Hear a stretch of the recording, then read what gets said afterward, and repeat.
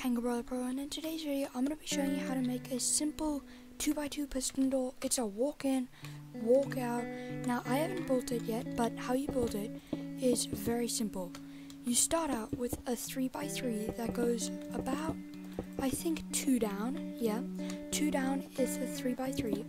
Then you go out to the sides 2 on either side, like so. So you want this sort of shape, and then so it goes out 3 down, continues going down 2, except for the last one, that's only 1 down. Then you go redstone all along, and actually it's meant to be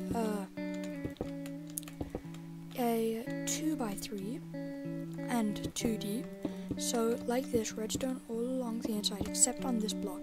This block you want to put a redstone torch, then a block above the redstone torch, then a piece of redstone on the block.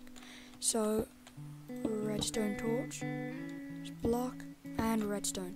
And now you just show sticky piston, sticky piston, sticky piston, and sticky piston, like that. And once you have that, you can just cover it up, then cover up the scene. And then once you have a wall, you can just place down your pressure plate on either side, cover up the rest of it, like so.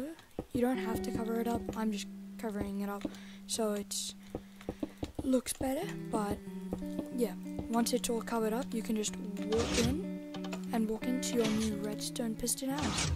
And I must say, this is actually a really fast piston door. Thanks for watching, everybody. If you enjoyed, then like and subscribe. See ya.